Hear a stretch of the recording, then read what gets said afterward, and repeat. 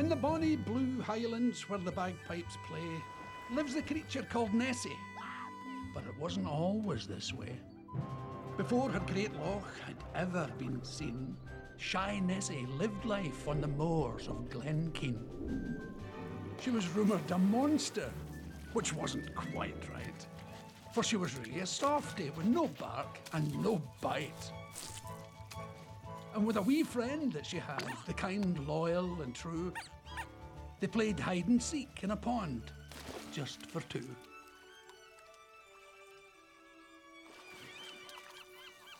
Until one gloomy grey day, at 2:15, from some distant dark land came a tartan-clad crew. With no time to waste and a toot and a bugle, no expenses were spared for Tycoon McFrugal. This place is perfection. It's just what I need. With a few slight corrections, it'll be heaven indeed.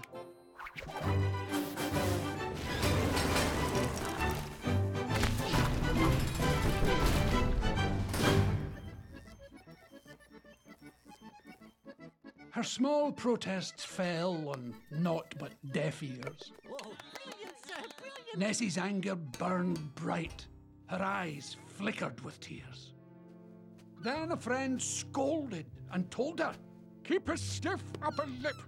Dinna cry. Be a brave heart. Chin up now. Pip, pip." Nessie gritted her teeth and decided to pack her whole kit and caboodle and her dear friend, McQuack.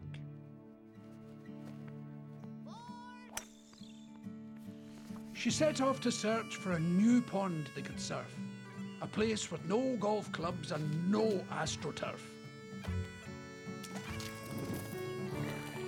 But every pond was empty, every well was dry, every trough was spoke for, yet still she had to try. She travelled each road and sought out every route. But instead of finding home, poor Ness got the boot. And the reward for her efforts, it was always this quip. Only wee babies cry. Chin up now, pip, pip. Nessie finally pooped out. She'd reached the end of her rope. Where do you go when there is no more hope? She stifled a whimper and a lump in her throat. Chin up now, pip, pip, she recited by rote.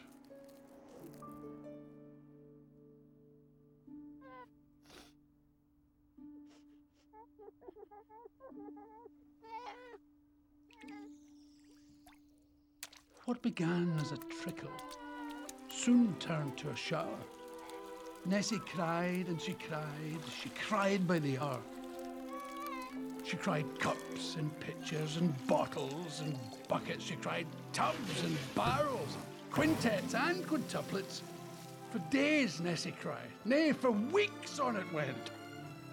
Till one day she sniffed, her tears finally spent.